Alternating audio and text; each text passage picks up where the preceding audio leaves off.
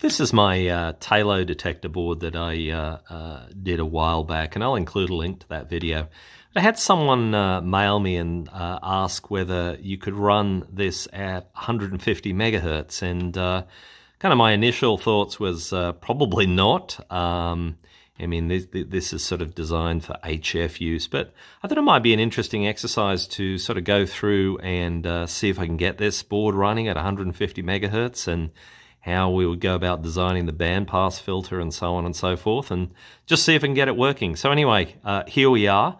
I think the first step that I just want to go through is I do have some sort of fixed values for the various HF bands, but step one is to sort of put a bandpass filter together that would work at 150 megahertz. So let me just walk you through sort of the experimental approach I have. I know there are calculators online, and I think they're excellent for the most part, but that might be interesting to see how I approach this from an experimental perspective and see how we go. Okay, so let's start with sort of the general structure of the double tune bandpass filter that I've been using. So it basically has a transformer on input and a transformer on output for impedance matching. These two caps here are variable caps. So you can adjust it, and then we have this coupling capacitor between the two resonators. So we have all unknowns at this point, and so the first step is to choose an inductance, and you know, this is basically kind of the experimental stuff. I'm going to choose 150 megahertz, 100 nanohenries. That's about, I think, around about 10 turns on a T37-0, so it's kind of a good starting point. So the next thing that we need to pick is what capacitance goes with 100 nanohenries to get something resonant at 150 megahertz. So let's move over to a resonance calculator and have a look. Okay, so here we are on one of the many great resonance calculators there are on the web. So I've got my frequency of interest, my inductance. Let's hit calculate. So this gives me a figure of about 11 picofarad. Now remember, this is a variable, a trim capacitor in the input. So what this means is I need to select a trim capacitor that is, let's say, from 0 to 20 picofarads. So let's move back to the circuit and start to plug in some values. Okay, so here we are back on the circuit. Here, let me put in 11.3 pico for both caps there. 3 picofarad. We're not done yet though. So the other thing that we need to choose is an appropriate value for the input side and the output side of the transformer. And what it always works out to be is basically a 5 turns difference between here and here. So this has 5 turns less than this.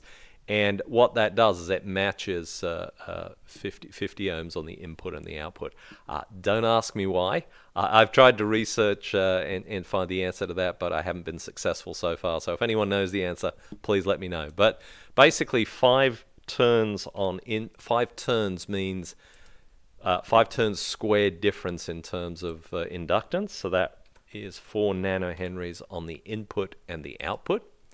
And so the next step is, well, let's do a simulation in LTSpice, and let's see what this structure looks like. Okay, so I've got this in AC analysis mode. Let me just run the simulation and see what we get.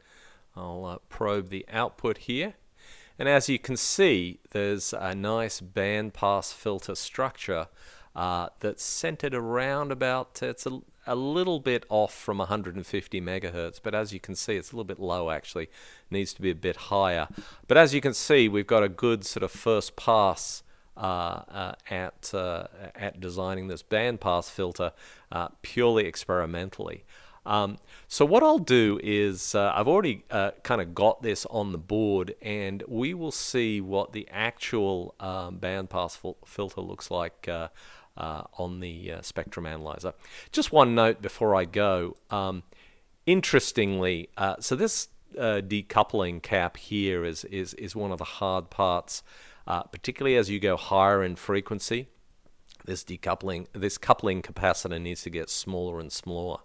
And you'll see it in the in the spectrum analyzer output is you can tell if you've got too much capacitance here, because you'll get this sort of double peak output in the bandpass filter. If you don't have enough capacitance here, what it'll look like is a sort of a rounded dome shape where you get a lot of loss. So they're the two sort of different outputs you can see. And just to see that, let's change this to be overcoupled. Let's add 5 picofarads there instead of 1 picofarad.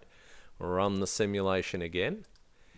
And you can see in the output now, bear with me, so there's that pronounced double peak because we're now overcoupled between the two resonators.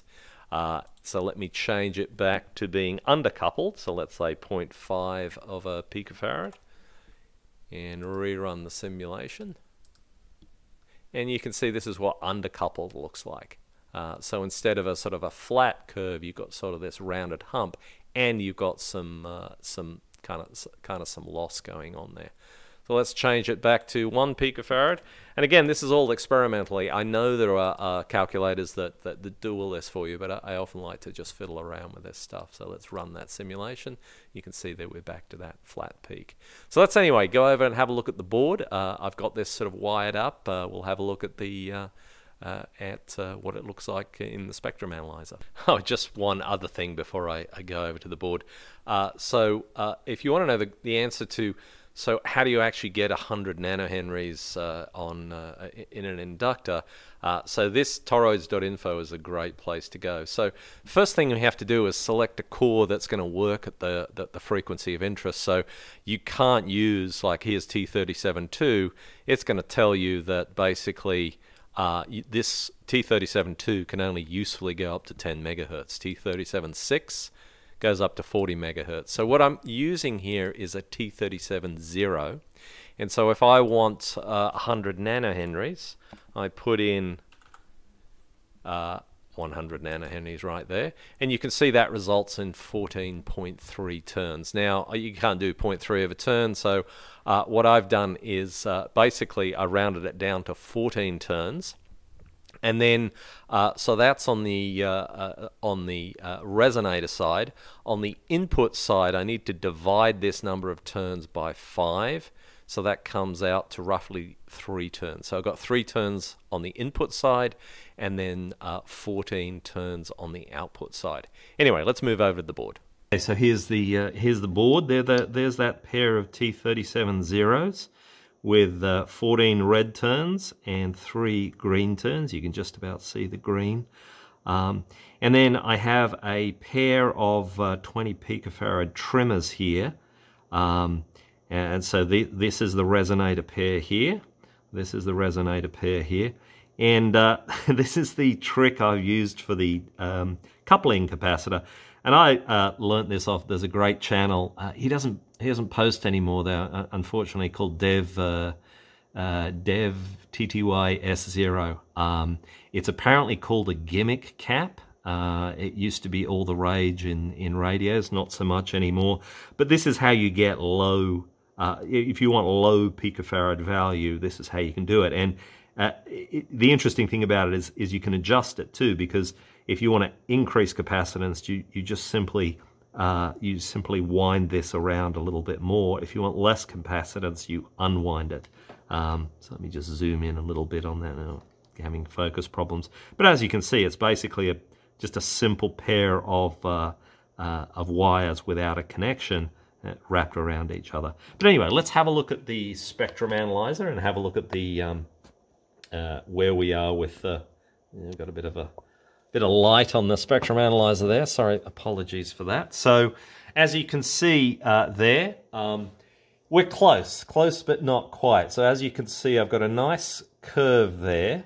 It's actually a little bit undercoupled perhaps, but and it goes from around about 130 megahertz up to, let's say, 140 megahertz. So a little bit lower than we really want. So just for fun, let's change that the windings on that little gimmick capacitor. So I'll increase the windings and we'll see what happens. And what we should start to see is as I increase the capacitance, I get that double, the sort of double peak arrangement that indicates that it's now slightly overcoupled. So you can see we're starting to get that double peak there, but also the bandpass filter itself has shifted lower in frequency. And so let's unwind that a little. And sorry, I'm doing this behind the camera here. And you can see as I unwind it, I get that undercoupled approach that we start with.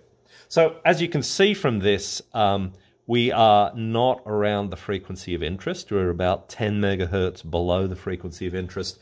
So the first thing I'm going to do to try and rectify that is remove turns from the input and output transformer on the resonant side. So what I'll do is I'll remove 2 turns from the resonant side, taking it down to 12 turns on the input and the output transformer. So I'll do that and come back and we'll see what we see.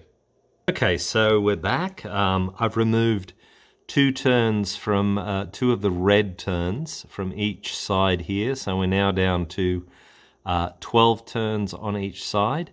I didn't change the green turns at all, so it's 12 to 3 turns, and these caps are unchanged, and this is the same arrangement here. So just panning up to the spectrum analyzer, we can see let me zoom in a little bit so you can see that properly. So as you can see, now we've moved so before the sort of peak was around here from 130 to 140, but removing those 2 turns, now we have a band pass around about, well, the middle of it is around about, so let's say 147, but 150 megahertz is comfortably within that band pass. Now, it does have a bit more loss than is ideal, so you can see there's about nearly minus 2.6 dBs of loss there. And that could be attributed to kind of many different things. But the upshot is at least the bandpass filter part of the Tayloe detector works. Now, what I might do is I'm just going to wrap this video here, but I will proceed on with the other parts. I'm kind of intrigued to know how good of a reception I can get out of 150 megahertz with this setup. So anyway, I thought this might be of interest, a bit of experimenting with bandpass filters. Certainly if you have any questions or alternatively suggestions for how I can do this better, I'd love to hear about it. You know, I think to some extent this sort of double-tuned bandpass filter itself, you know, it's a little bit inflexible, so I might come up with some sort of different arrangements. Like I said, there's plenty of bandpass filter, double-tune bandpass filter calculators that are online that I could potentially use here. But anyway, I'll wrap it for now, and I will continue with this board in a subsequent video.